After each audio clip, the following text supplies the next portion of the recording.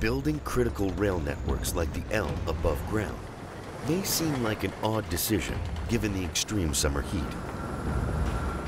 But engineers didn't have a choice. 20,000 years ago, an ice age gripped Chicago. A huge glacier moves over the land. It rips rocks from the ground and grinds them into tiny pieces. As the glacier melts, it leaves behind layers of soft sediments and clay,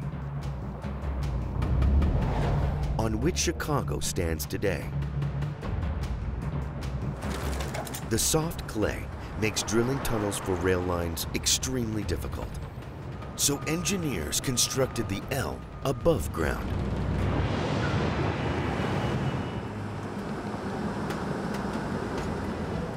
Avoiding rail disasters in Chicago when the temperatures soar is critical. Operators enact speed restrictions to slow trains down when the weather gets too hot. Engineers have a more radical solution to the problem. It's called the water train. The train only emerges when rail temperatures reach their breaking point. Above the wheels, special nozzles douse the steel tracks and wooden ties, cooling them down.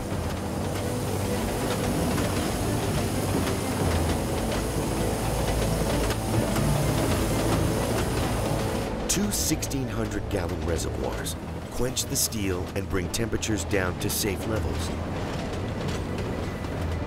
keeping Chicago's L network rolling in the summer sun.